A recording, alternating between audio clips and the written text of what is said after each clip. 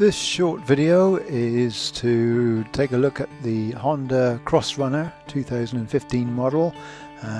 Picking the bike up today from Bridge Motorcycles in Exeter. So let's have a quick look over the bike. There's quite a short, sporty front mudguard there. Maybe a little bit of concern for stones flying up and catching the radiator. I have got a radiator protector on order. That will be fitted at first service. The overall standard of the bike is a very good finish. I've had a hugger fitted, as you can see there. The quality of the paint finish is excellent. It's a one-key system to operate ignition, seat lock and luggage. I shall probably add the panniers at some stage in the future, but they're not needed right now.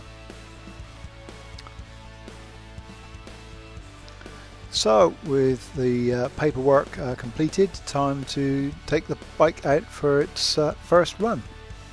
And the Crossrunner to me is an excellent all-round bike. It is very comfortable, has very good balance, there's a good spread of torque, pulls well from low revs.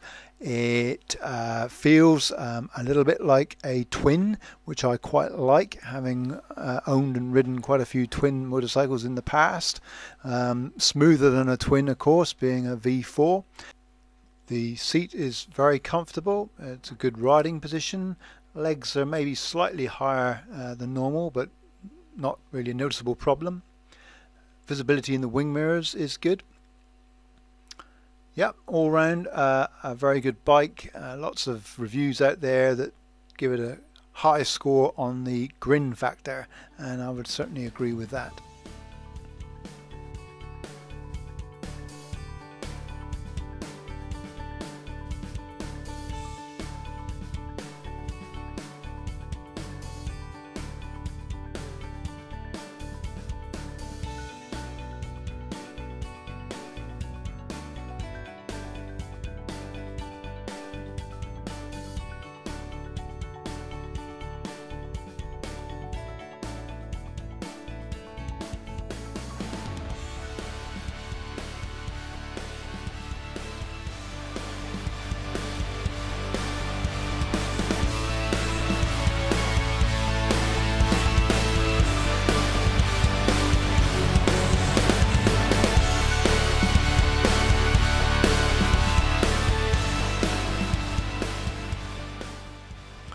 Okay, let's park the bike up a minute. I'd like you to see the headlights.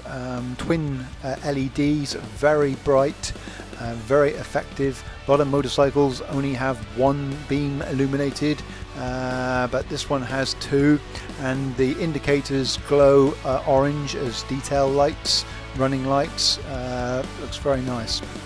Yeah, top marks.